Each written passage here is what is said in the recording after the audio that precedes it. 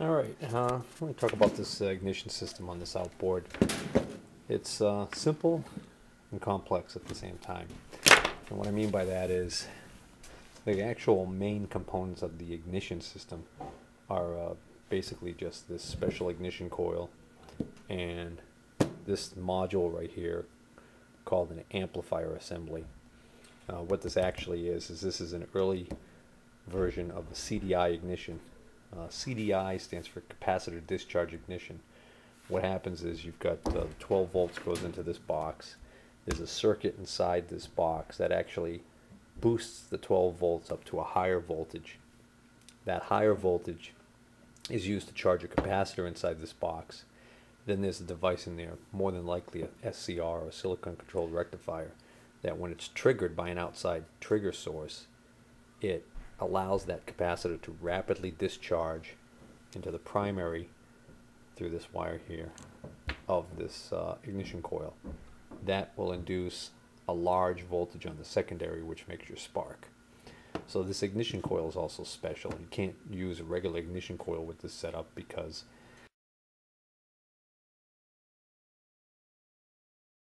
the regular ignition coil is designed to see 12 volts on the primary, or not 12 volts, but it's designed for a lower primary voltage. So anyways, once that once that's working correctly, that's all fine and dandy. The problem is this module, I think, proved problematic in a lot of the applications that it was used in, and I believe that's why they discontinued it and went to a completely different setup shortly after it was introduced. So it was only used over a few short years, I think late 60s, early 70s. From what I've read online, one of the things that could cause frequent failure of this module would be bad connections to the battery. The other problem with this module is it didn't want to fire if the battery voltage was too low, which you can imagine if you ran your battery down while you're out on the lake and you wanted to start the engine. It wasn't like you would get weak spark with a low battery, you would get no spark. So that was not good. So now we're going to try and attempt to test this module and find out if it's good. This module is no longer available. There's an aftermarket module available by another company, but it's over $250 to purchase it. This module is a sealed unit. It's not made to be taken apart and serviced in any way. This one looks like it was marked July of '99 as being okay, so I wonder if it was already a replacement, because I know that that outboard is actually like a 1969 or a 1970. We're going to, if this module ends up testing bad, we're going to open it up to see if we can't see what's inside. Chances are the electronics are going to be all encased in some sort of a potting material that's designed to keep out moisture and to isolate the unit from failure due to vibration. But hey, if it's bad anyways, what's the harm in tearing it open and seeing what's inside? So I'm going to set this aside for a moment and we'll look at the ignition coil. Now the ignition coil, to test the ignition coil, there's a couple of tests you can do that are pretty quick tests that are easy to do. And these tests they can be a good indicator depending on what kind of results you get. So if I go from this blue wire to this black wire, I'll actually be checking the resistance of the primary winding. I already did that and found that it was less than 1 ohm, which is normal. Now if I had did this test, conducted this test and found that this was infinite resistance or an open circuit, then that's positive proof that the ignition coil winding, primary winding, is open. You could stop right there, your ignition coil is bad. The fact that it's not open doesn't necessarily mean that the coil is good, but it's one positive thing going for the coil and you're going in the right direction.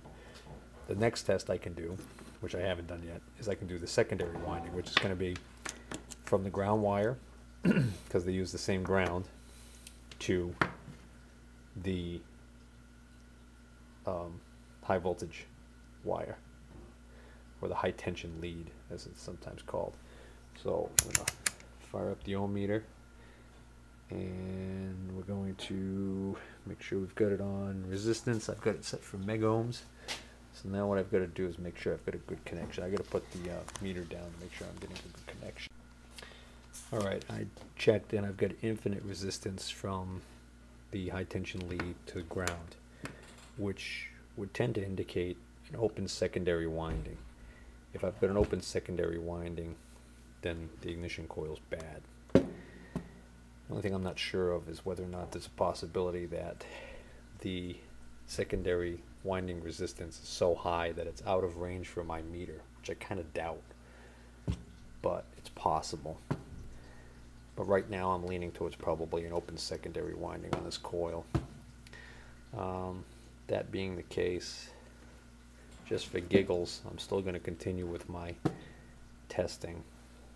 What I'm going to do is I'm going to basically bench test this system together. Since my primary winding is good, I could still maybe get some kind of a reading of output voltage coming out of this unit here. So basically what I need to do is I need to wire this up to simulate it being in an actual operating environment. So one of the first things I want to do is I want to make sure that the case here, this plate right here, is grounded. So there's actually 3 wires.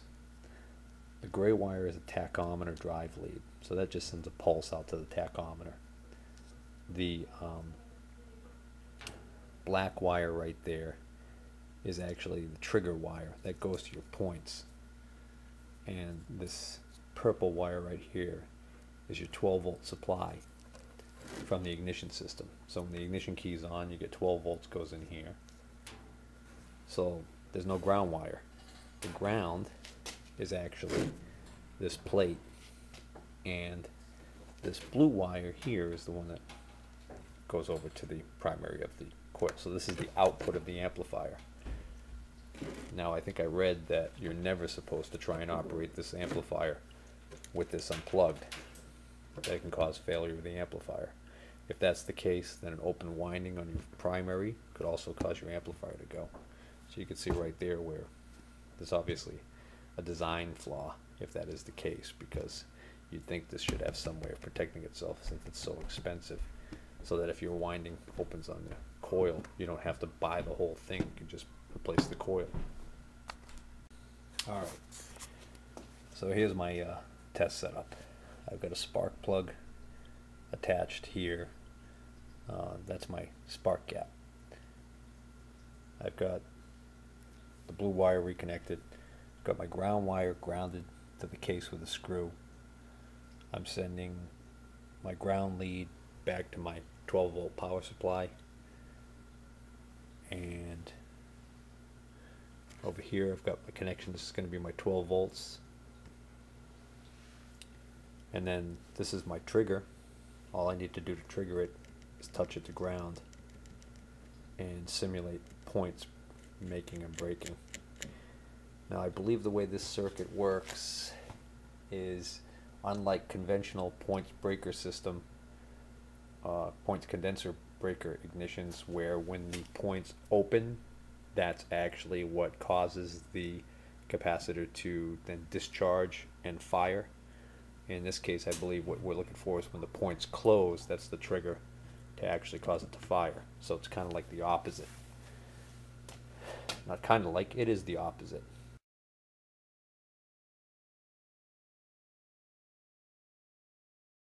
So anyways, without further ado, what I'm going to do now is I'm going to shut my power supply off. I've got my power supply, I'm going to set it to 13 volts, which would simulate a good strong battery. I'm going to place my meter selector to amps so I can monitor the current draw.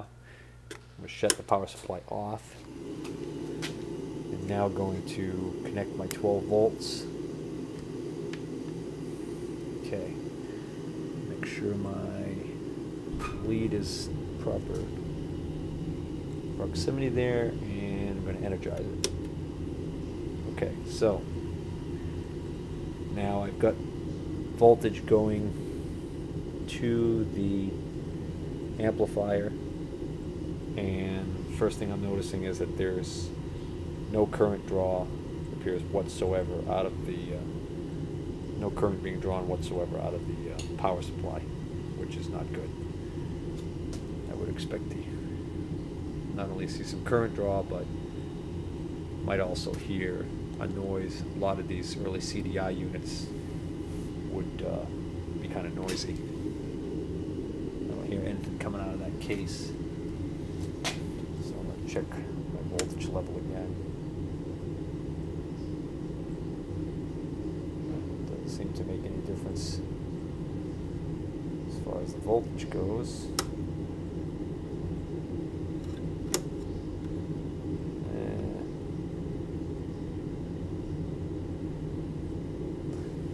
Double check my power supply, make sure that that's working.